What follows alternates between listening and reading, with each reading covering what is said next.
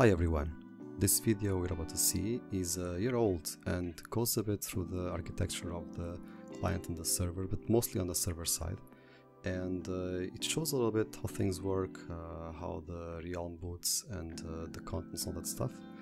And I think it can be an interesting reference to one of the next videos that I'm going to publish, which is the current server architecture. So this is how it was roughly a year ago. And I hope you enjoyed this video. Let me know in the comments down below if you have any questions, and enjoy it. Hi everyone. One of the things I have been asked is how I have my project set up. Do I have a dedicated server, or is it in Unity, or how does it work?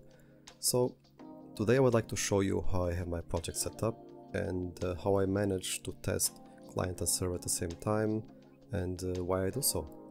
So the first thing I would like to show you is that I have 3 scenes here, and the login scene is actually to start the game in the login screen, and the canvas basically only has this interface for that.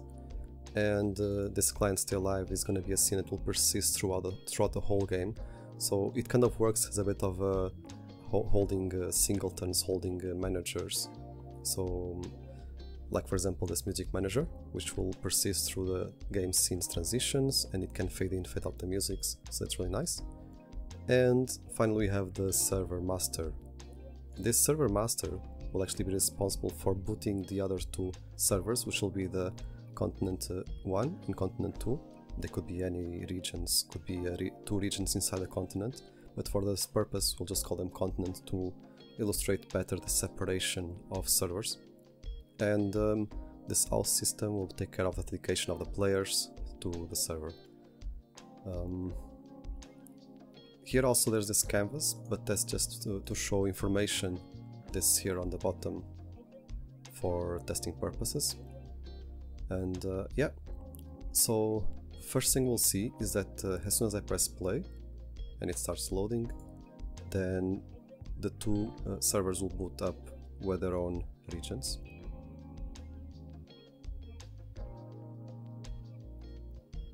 So yeah, that's 1 and that's 2, and each of them has their own sets of logic and code running, and eventually they will be separated into their own processes running parallel to the realm master. But as it is, when I make a build, I just bundle them together because there's just no need to split them into multiple processes. But obviously later on we'll definitely need that with a proper infrastructure. So yeah, I think it's a pretty simple setup, and like this I can test client and server at the same time without much hassle. Because I'm a one-person team when it comes to coding, I prefer to have a much easier development process than having a separate code base for the server and one for the client. However, I do use assembly definitions for the server, which means that the client cannot access server classes, and vice versa, also for the client. So that's really nice. And yeah, you can just log in.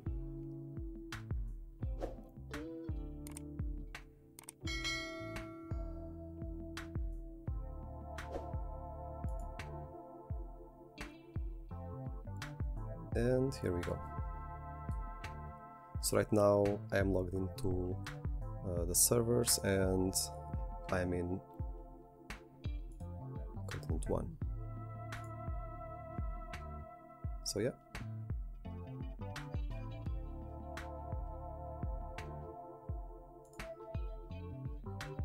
So I can see that I'm logged into the continent 1, and here I am. And yeah, I think this is a very easy setup that allows me to quickly develop client and server at the same time without having a very complicated flow of builds and server builds and client builds. That you can just press play and everything runs at the same time. So it's easier, much easier for me to develop and debug things while testing out the game.